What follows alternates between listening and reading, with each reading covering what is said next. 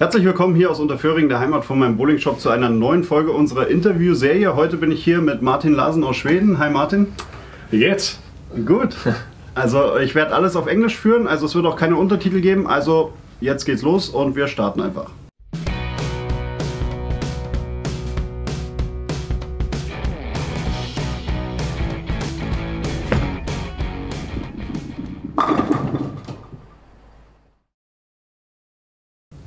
So Martin, tell us something about you. Where are you from? What you're doing? Yeah, something. Well, I'm from Sweden, of course, from a little city called Varberg, which has about 50,000 citizens. Nowadays, I live just outside Gothenburg, and Gothenburg is the second biggest city in Sweden, which is about 500,000 citizens. So that's where I live with my family. My wife now since the 29th of December. And my two kids, Isabella and Emilia. Okay. So, when you start bowling? I start when I was around 9. My dad took me to the bowling center, and he liked to bowl, so I tried bowling a bit. And I was one of those kids that loved to try a lot of things. I played football, and I was shooting rifles, and I was. We had a sport in Sweden called floorball, like it's an indoor thing with a stick and a plastic ball. Yeah. So I did a lot of things, but I think when I turned around 16, I more or less quit other sports and got more and more involved in bowling. Okay. So I recognize, we know each other a long time now. I think a couple of years. Yeah, I think it's about 10, 12, 13 years. Could be something like that. Yeah. So you're bowling European Tour, you started with the European Tour. So you started out in the national team first, before European Tour, or? Yeah, actually I was one of those kids. I was not very talented when I was younger. I joined the national team. I got picked for the Swedish national team my last year as junior, 97.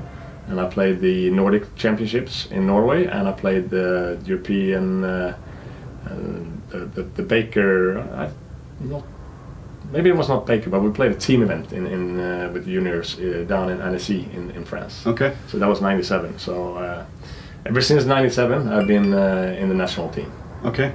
So and I remember you were a lot of traveling with Robert Anderson. Yeah. So correct. it was just like twins, a small and a big one, and it looks like from outside. Yeah. Okay. So and you played a lot of tournaments. I remember Barcelona and a lot of other tournaments. Yeah, me and Robert, we come from two different places in Sweden, but we joined in Team Pergamon in Gothenburg, and we spend a lot of time together practicing and on the road for tournaments. But we for sure worked hard together and practiced a lot, and we're both of us, I think, the same kind of way. Like we needed to work hard to become good. Like we were not very talented, any of us, and we didn't have it naturally. So we worked our way there, and we worked hard on our physical game and to get it kind of simple and being able to repeat. And so I think we matched up pretty good together there when it comes to the feeling what you needed to do to become good. Okay. When did you decide that you want to get pro? After I finished school, I started working in my home city, and I was starting first in a warehouse, and then I worked my way up. So I was doing sales things for office furniture, and it was becoming better and better, and I kind of liked the job. At the same time, I got better in bowling, so I needed to have more days off to bowl more, and that's a conflict that's very, very hard to bring under one to work. Yeah. Then I suddenly got a sponsor in Sweden who took me to the side and said, hey, what about if you should work a little less and bowl a little bit more? I go, oh, that sounds fun, but how should we do that? Yeah. And then he decided to help me more so I could actually work a little less, and then even the next step was to quit work, and I was doing some job for him and some job on the side for bowling, but then suddenly I was just bowling. Okay. So I think I was really fortunate to have a backer, a sponsor that was able to back me up, so I didn't have to go to tournament to feel like I have to win something to be able to. So you don't have the big pressure you have to win something. Exactly. So I was able to go there, and of course you still feel pressure that you want to make sponsor happy and pay back the money and stuff. But I know that was not the money. He didn't need the money. It was more for myself to feel happy about getting better and being competitive. But that was sure helping me doing those longer trips. I mean, bowling in your home country, you get to a certain level, then you feel like you have to get out and then bowl against the best to become better, and that's expensive. So. Yeah, and then I remember the European tour getting bigger, so that was your first come out, and then I think when the PBA decided no more exemptions, it was your chance to get into the PBA, right? Yeah, first we had a really good thing in Sweden with the Super 6 tour and the Super Series tour, so we had some really great tournament in Sweden, and that was helping us a lot. I think we really miss that for a couple of years in Sweden, but that was the first stage, and after that it was the European tour, and at that time the European tour was getting better and better, and Kim was doing a great job and getting this good stops all around Europe, so we were able to travel there, and for a long time PBA felt pretty far away. Like it's a long way to travel, but it's also so many great bowlers. It's kind of a little scary to go there and try. And they have the exemption thing too. So I actually was able to qualify through a couple of tournaments. So I was exempt 1 year, and then they dropped the exemption thing. Okay. So I was just able to, I did a pretty good USBC Masters to just get exempt, and then I was exempt for a year, and then they dropped that thing. So. But ever since then, I've been kind of bowling most of the stops on tour since the first World Series in Detroit, and that was 2009, I think. Something like that, 10 years I think ago. so. Yeah. I was there 2011. That was my first one. Yeah. I think so. Yeah, so it's been a lot of traveling for sure. And it was, especially on PBA, you were unlucky a lot of times. So, and you're still waiting for the first PBA title? I'm still fighting and still waiting for sure. I come to the conclusion that there's no way that you can like hunt the first title. Like you can work and be yourself and work hard and become better and better. And if it's meant to be, it's meant to be. There's so many good bowlers, so there's always some guys that match up and bowl good. You need to have your day. You need to bowl a guy that doesn't have it. I've been very close a couple of times, and I hope I'm gonna get it. But if not, it's not like I'm gonna sit home and cry about it. It's been a fantastic career. I'm soon turning 40, so it's hopefully I haven't peaked yet, but who knows? It's been a great run, and I'm still running, so we'll see. Yeah. It looks like that. We saw all at the Euro Challenge. Talking about the Euro Challenge, you just won. It was, I think it's one of your biggest titles you won in Europe. Yeah, it is. It is for sure. And it's one, like I said before, if it's meant to be, it's meant to be. It was one of those. First of all, I was not sure to come here because we were playing the World Series in Detroit, and we had like 6 days off, and then it was the USBC Masters in Vegas, and up until like a couple of days before, I didn't really know if I was going to go back and forth. I had the time, and Team Sweden had a little get-together here, so we had some support with squads. But still, it was a very long way to go for a couple of days, and then back to Vegas. And I decided, I didn't think I bowled very bad. It was serious, but not good enough. So I'll say, okay, let's give it a go. I found some decent flights for miles, so I didn't have to pay a lot. Got over here, and I was going to go check in at the hotel because I flew all the night.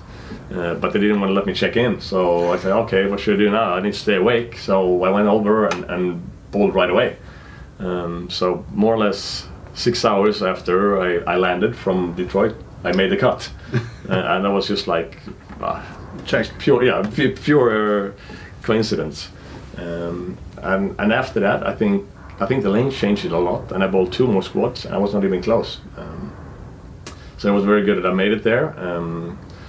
Then in the morning in the final, I didn't bowl very good, and I left a 10-pin in the 10th, and I thought I was out in the first cut. But there was a couple of guys that bowled some bad games, so I just managed to get in. And all final day, I had a terrible look on the fresh. Like I didn't have any good ball reaction at all. I couldn't almost shoot 200. So I was just like fighting my way there, and all the time I felt like, okay, if I can get another spot, another like move one more, it's okay. But it never felt that I'm going to win it. like it never. And then in the round robin, when I got to the round robin, I was able to get the good look a little bit before the other guys. So we are now at the round robin. Yeah. So for the round robin, like normally I have my game plan. I like to start with lower RG balls, like the phase twos, the idols, and sometimes like the idle pearls, but very rarely I like to go to high roads and then the higher RG balls early. But this case I started the lane started hook so early, the front started hook so much, so I decided to go to the high road earlier than I normally do. And it was not great on the fresh, but pretty soon after it got pretty good, and I could kind of slow down and it shaped really well, and it went through the pins great. So during round robin I felt like I started to get a pretty good look here, and the other guys were not matching up very good. So I felt like if I could really make a run in the last couple of games in round robin and get top seed, I might have a much better chance than having to bowl 2 matches, because it's going to be on fresh again on the step ladder. And I did. I bowled some really good games in the end, and I was able to be top seed. And then I go like, okay, so what should I do now? I had one more game, and I still didn't have a good look on the fresh. So I decided to go with the high road anyway, because that's the only ball that's been striking. And it didn't look very good. It was too clean, and I didn't throw enough great shots. But Nico had even more problem than me. So in this case, I was just, like I said, it was just meant to happen. A lot of things doing the way just got my way. And after 20 games that day, or whatever it was a long day. I was standing there as champion of the Euro Challenge, one of the biggest tournaments we have in Europe. So that was really a great day for me, for sure. And it's been some years where I had some struggling too. I had some wrist problems. I got some surgery 2 years ago, and it's been a long way back. But so that day was huge. It was really good. Yeah, it was. And we also had a meeting for something like this, but we missed it because you won. Yeah, exactly. So we were meant to do this interview then, but I was too busy bowling the whole day. Yeah. So now we're here at the European Championship and doing it now instead. That's fine for me. Yeah. And I also put a video of the final online on YouTube, and I got a couple of questions, because you are trying the approach so much, and why do you do that? So there's been a little issue for me and for many others. There is an orange heel from one of the shoe companies that's very, very soft, and when the approaches are slick, that a lot of players like to use that one because it really makes them stop. But the problem is that it's so soft that it leaves residue, it leaves rubber on the approach. Okay. And when you happen to bowl at the same place as somebody that uses that one, you try to slide in the rest of the rubber, and it just really makes you inconsistent slide. Like you slide and you stop, you slide and you stop. And Nico was using that one, so I just wanted to make sure every shot that I got the rubber off, and I don't have to think about it. So I said, I know it's going to look strange and it's going to look weird, whatever, but I'm just going to make sure that I take it off so I can focus on throwing shots and not being afraid of sticking or sliding or whatever.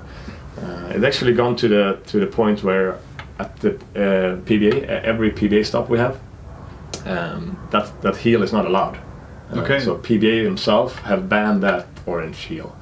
And I know the shoe company is trying to do something similar that's better and don't leave any rubber behind.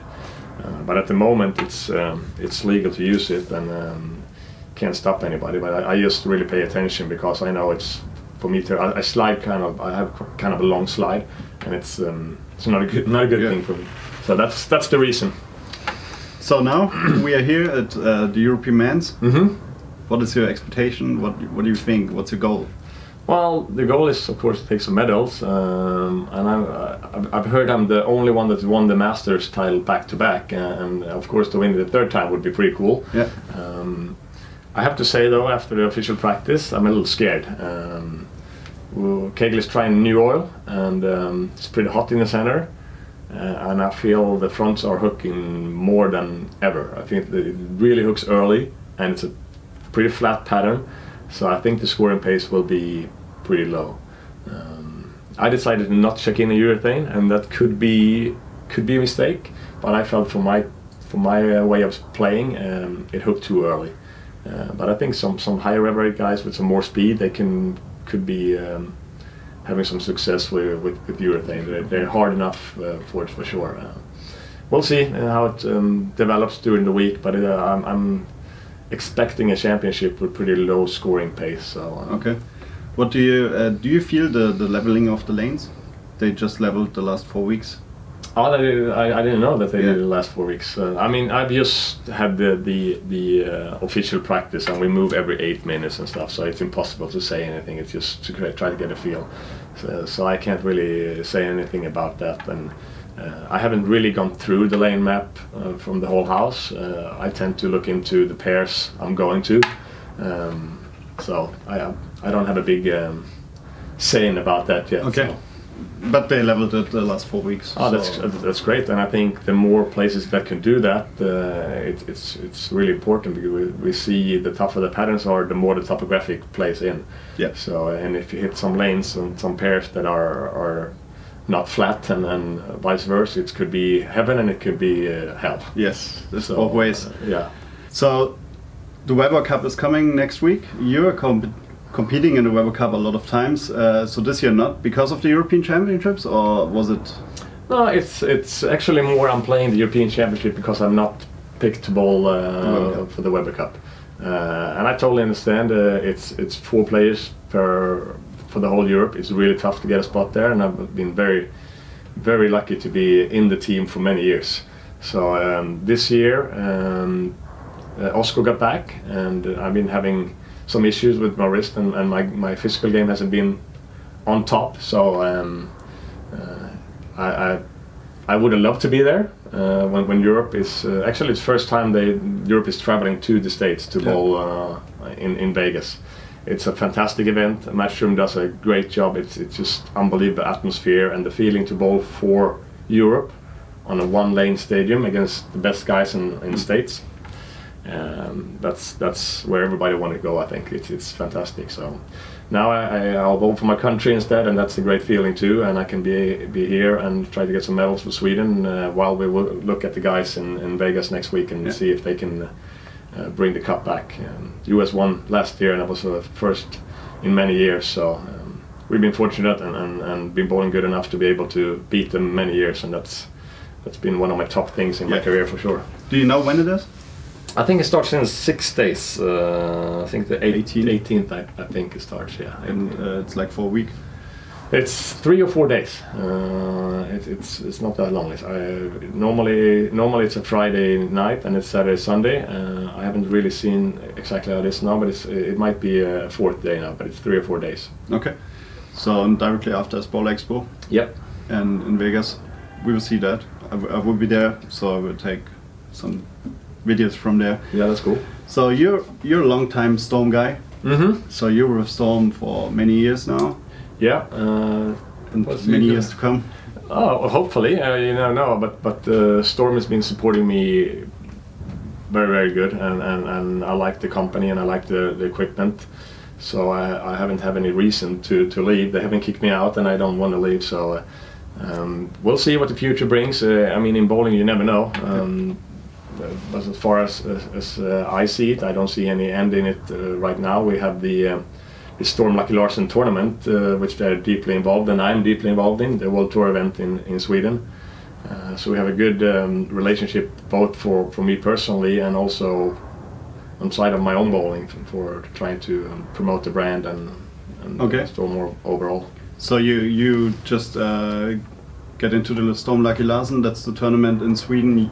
You're organizing with some other guys, and is there already a registration open? Can the customer or the viewers register for the tournament? And what kind of tournament is it? And absolutely, I think before it's been the Ballmaster Open and the Euro Challenge has been the 2 really big ones in Europe, and now I think we added the Storm Lucky Larsen Masters to it.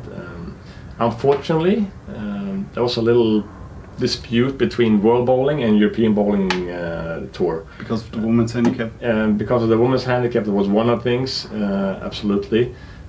So Europe says you have to give ladies 8 pins a game, and then you can be on the European Tour. And the World Tour and PBA says you can't give any handicap to the ladies, but if you want to consider your tournament to have a PBA title and a World Tour title, then you can't. And of course, we would like to be on both tours. I think we don't have enough big tournaments in Europe, so that would be great to have the tournaments we have on both tours. But we decided to go for the World Tour and give away a PBA title if you're a PBA member. So unfortunately, this year we're not on the European Tour. Hopefully that changed, but for now that's the reason. How can they sign in? Yeah, how they can sign in. The registration is open. Just visit luckylarsenmasters.se or .com. I'm not really sure. You have to take a look at that. There's spots open. There's extra prices and cheaper squads the first weekend. And Germany is pretty close, so you should be able to just drive to Helsingborg.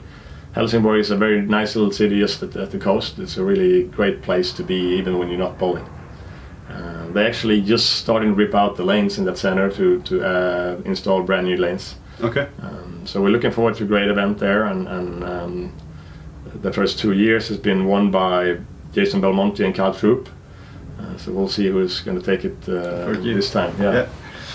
So we also have the track open here, 10th anniversary. It's already 10 years old now. I mean, as we know both tournament organizers, we know how much work it is, and to be able to run it for 10 years, it's great. And I mean, you're doing a lot of job in your shop, and to be able to add this, it's great. So it's I'll hope it's going to be good and good competition and good turnout. And I heard it's getting better and better. You said, yeah? Yes, it's getting better and better every year. So, and we will see, and it's getting tough every year. Yeah, we're staying with the same pattern for the last 5 years. Yeah, we just minor changes, and cut numbers are low. Yeah, no, I know it's tough, and it's reminds me of the pattern we're bowling on for the championship. It's you have to execute very good shots.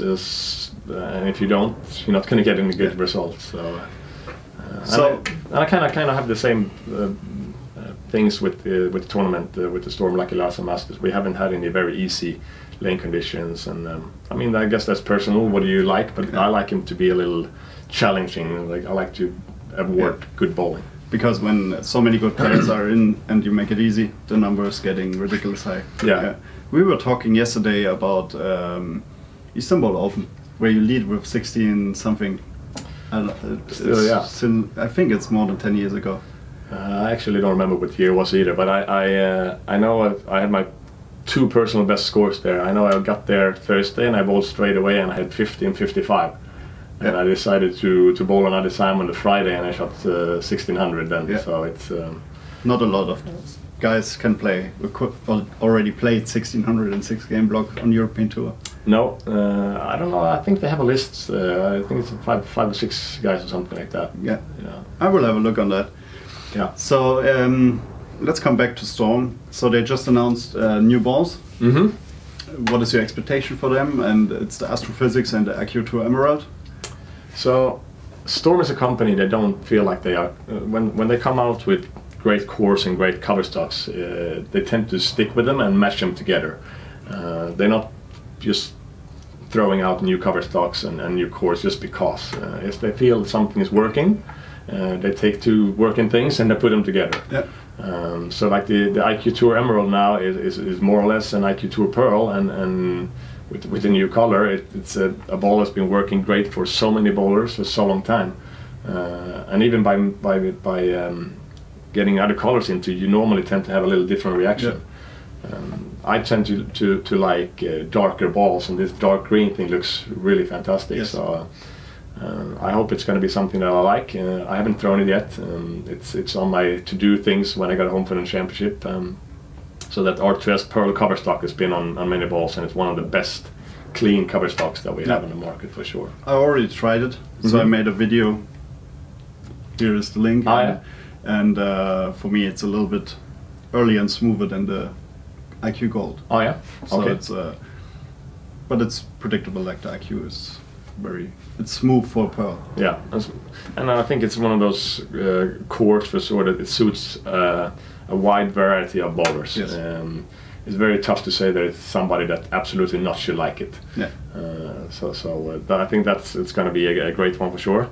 And the physics we had, it's been pretty popular on tour, but kind of pretty many times it's been a little early, like it's been bleeding out a little bit.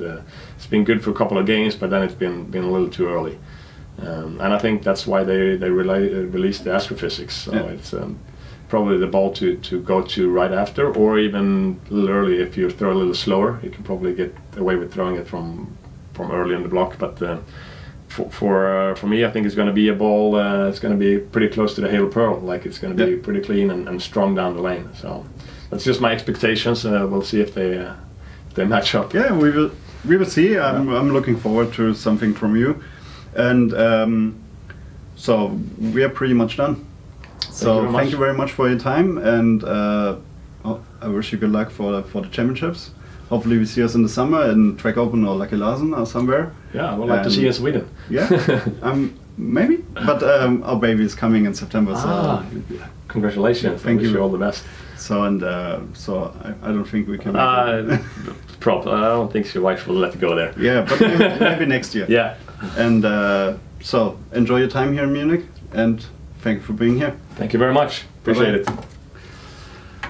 Thank you very much for watching, and see you next time. Bye bye. Bye bye. Auf Wiedersehen.